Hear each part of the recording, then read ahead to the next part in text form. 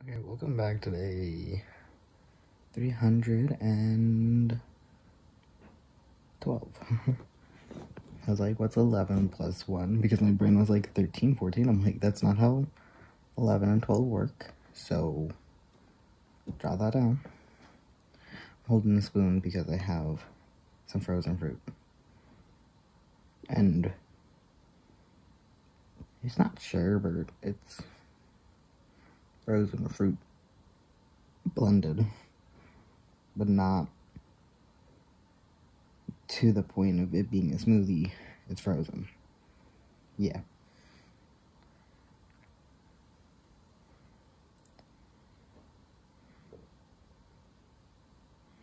And you're like, why don't you put it down? Well, I don't want to open it because it's really full. So I haven't done it yet.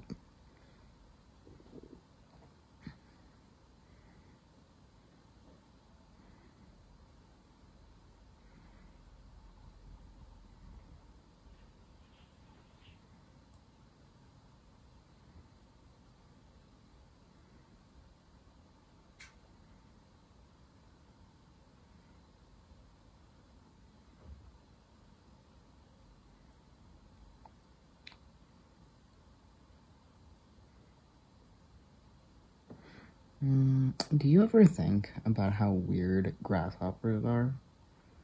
Because I was looking at a grasshopper, right? And this grasshopper started to fly.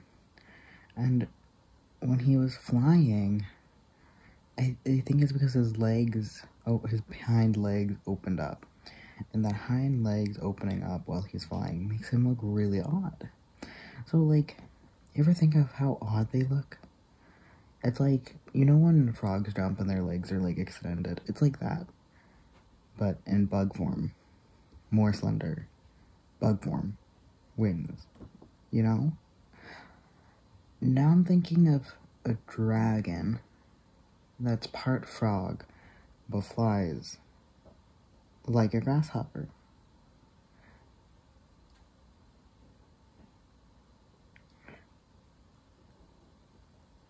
Yeah, I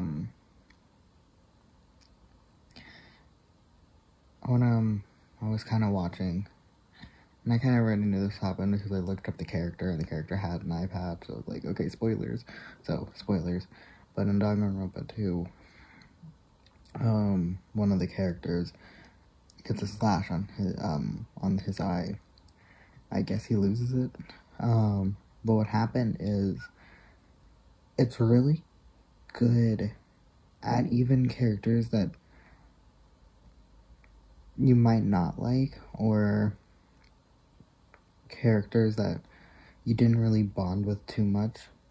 Like, I really actually like the Yakuza character.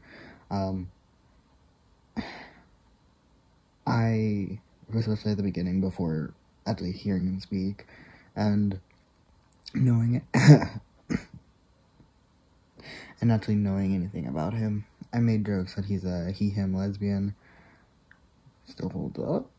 But the point was that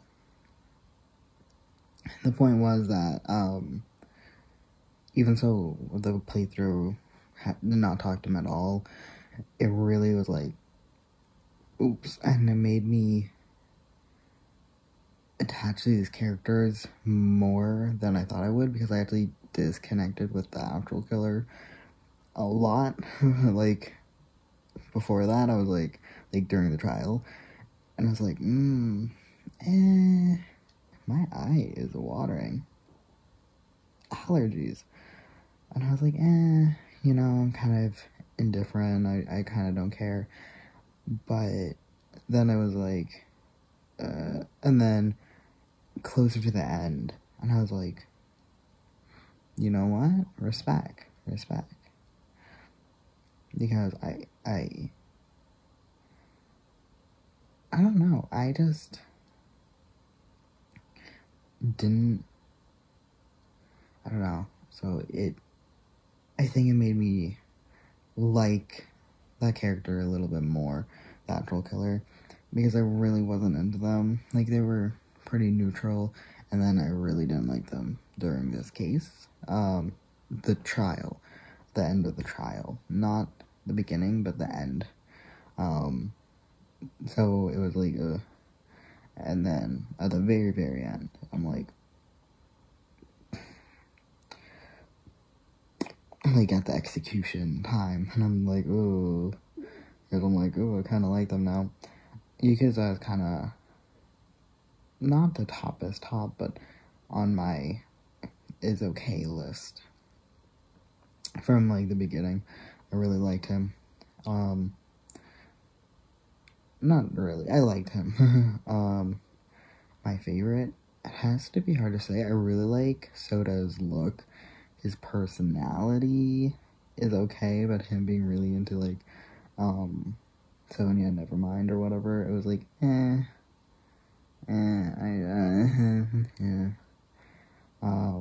If I played, I think I would have hung out with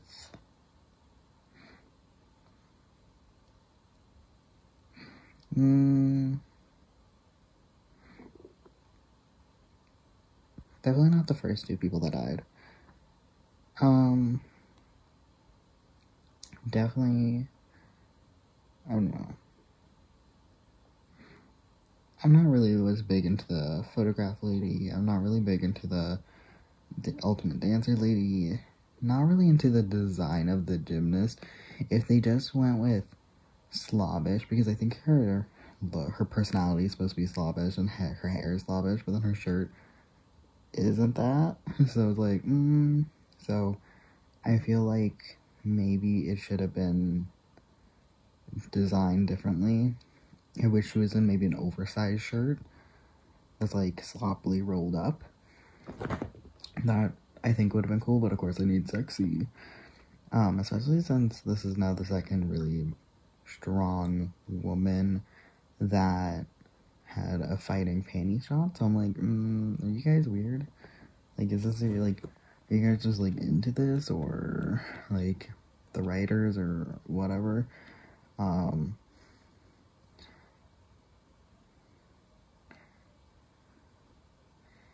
The fact that you can hear that is really very upsetting every time. Anyways, but who would I have hung out first? I think Soda was a very good contender. The gamer girl, I liked the gamer girl. I like the Yakuza guy. I think those are probably my top choices. Every time that the ultimate breeder shows his hamsters, he jumps up about 2 spaces for me, but then once they disappear, it's like, yeah, okay. But he's never at the bottom. He's right even without them being there, but I'm like wavering with him, because once they actually show his hamsters, I'm like, hell yeah, hell yeah.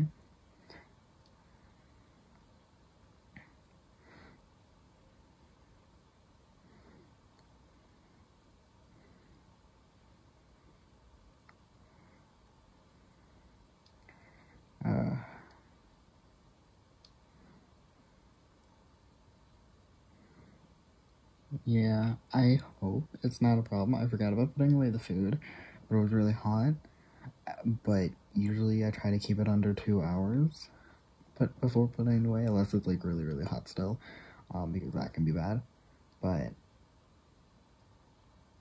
I forgot that we're 2.5 hours, so I'm hoping the extra half an hour is okay because it was warm. So that's my hope.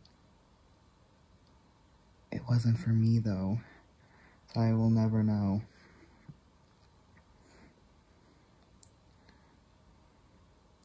Do you guys remember having one class where they're like concave versus converse or whatever it was, and they just gave you each spoons, and it's like, cool, thank you for giving me a spoon. I wonder if you guys can see. There you go. Yeah. I'm watching the actual video. Don't look at my This is...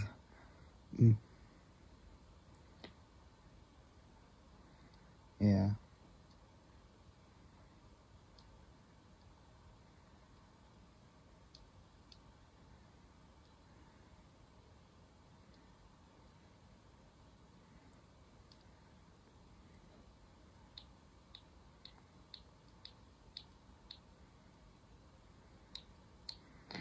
Do you ever wonder why your brain messes things up in your dreams? Because I had a dream I woke up and I looked and I had my door open to the hallway and it was really bright and I'm sitting in my room and I just remember going, in my dream, going, that is not correct.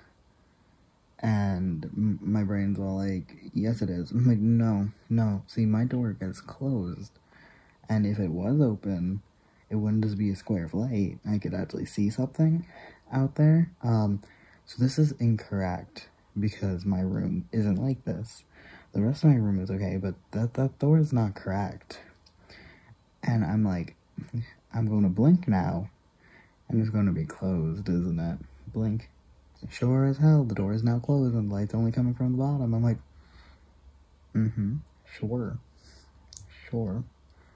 So I'm like, I love that this is the reflecting light.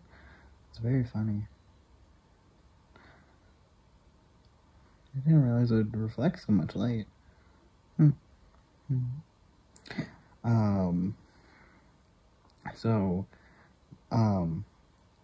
So that was wrong, and then I'm like, well, duh, this is a dream. You just confirmed a dream, you loser, you idiot. And so what happened was, I was like, okay, and then I actually woke up and fell back asleep, and that happened 8 million times of waking up and falling back asleep.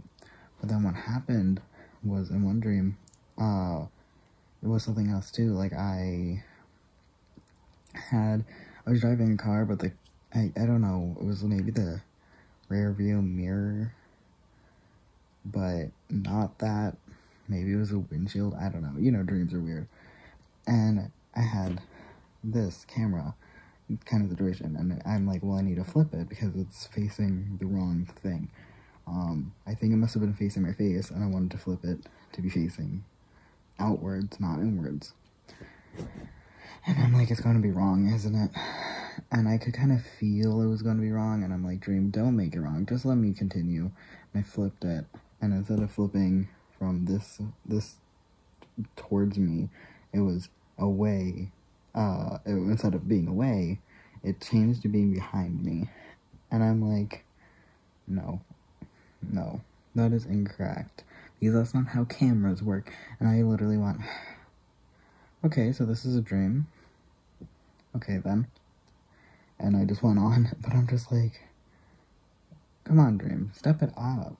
Like, don't get things wrong. And, one time I was like, this is wrong, because I didn't have the correct stuff like I usually have next to my bed, / on my bed. It was like tissues, my charger, headphones, lotion, my mouth guard, stuff like that. And I remember waking up and being in my bed, and it was like different stuff, and I was like, this is incorrect. My dream's like, no it isn't, and I'm like, no it is. And my dream just kept going, my brain just kept going, it's correct because someone put it there. And I'm like, why would someone put it there? It's my stuff. And then they're like, and I'm like, okay, that clarifies one item, because in my dream somebody openly admitted that they put the thing on my bed. I'm like, okay, but what about all the other stuff that didn't make sense? And my dream's just like, can we move on? I'm like, no. And I'm so stubborn with that kind of stuff, where it's just like, would I sleep better if I wasn't so stubborn to my dreams being correct? Maybe. But, yeah. And it really feeds into my paranoia which isn't very helpful because I get pretty bad paranoia when I'm really, really tired, like haven't slept for a day tired, or like really been through it tired. But one time when I was really, really young, I had horrible nightmares, and it was because of a horrible situation in my life, and it fed into my nightmares. So sleeping was worse than being awake, and awake was obviously horrible, but being asleep, it was horrible. It was always horrible. Life was bad. So at one point, my life wasn't getting any better in real life, but in my dream, I was like, no, I can control this, and for some reason it hit me. I'm like, no, not like I can control it, but I was getting like haunted, and I'm like, no, I'm going to tell you what to do. You do not tell me what to do. So I stood up in my dream to the things that were haunting me, and I was like, no, we're done. And it stopped. I woke up, and it was great. And I was like in my room. I went to my mom's bathroom, which is the bathroom I would use for everything, and pretty much I could hear like kid laughter, and like it was like two ghost children, I guess. And I'm a child, so I was like, why are you scared of ghost children? You are a child. But pretty much later on, the important part, I had a different dream, and I was like, no, this is a dream. And a guy was just like, no, I'm in charge of dreams. Like this guy voice, because usually, I don't know why in nightmare and dreams, like it felt different than the other talking, and it does not help with my paranoia that my dream that somebody was trying to be in charge of my dreams and did not like that I was taking them back, which again obviously could have been, you know, my horrible life that I was trying to take back. But it was doesn't help with my paranoia that I'm like, oh my god, a guy was trying to take over my dreams, and it's like, no guy was in charge of your dreams. And so I had this really big, when I get really tired and really paranoid, I always think like that with like, again, he just was unhappy, and he's like, no, if you take control of this dream right now, like completely sever it, I cannot be in charge of your dreams anymore. You would have to. And for a while and I'm still really good at like just taking control of my dreams and being in charge of them.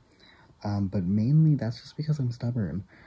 Especially in my dreams. I'm like, no, I want to do this. And my dream's like, no, can we please move on? I'm like, no. And I'll just continue on doing whatever I want.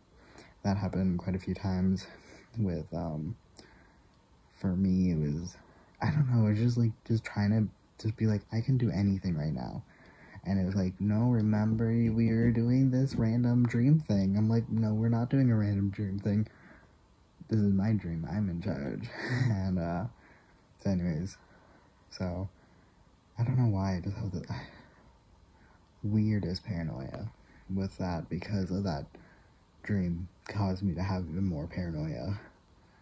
And I'm like, I was a child, and so I know it's like not, but every once in a while when I get really tired, the paranoia is like, but what if, I misclicked the button. Goodbye.